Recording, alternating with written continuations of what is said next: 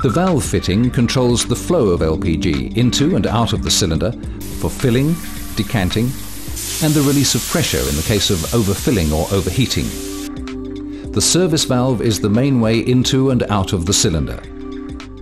There are two main types of service valve: the hand wheel type, which opens like a tap, and the self-sealing type. The pressure relief valve opens automatically to allow the release of gas when pressure inside the cylinder gets too high, as when the cylinder overheats, causing the liquid to expand.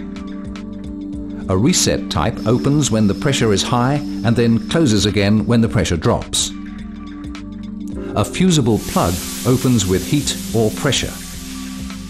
The bleed valve is made up of two parts: the valve itself and the ullage tube, which extends to the surface of highest permissible liquid content.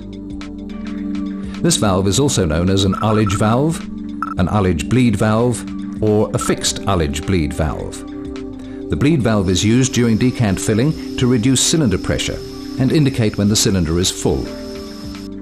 Since 2003, all 4.5 and 9 kilogram cylinders have an overfill protection device fitted to the cylinder valve. You'll recognize these valves by their triangular hand wheels.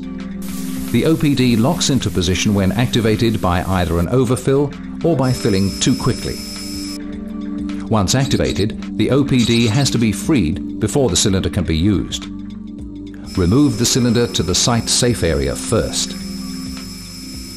Three-cylinder valves you'll commonly use on the 4.5 and 9 kilogram cylinders are the POL valve, the clip-on valve, and the Quick Connect Coupling, or QCC valve.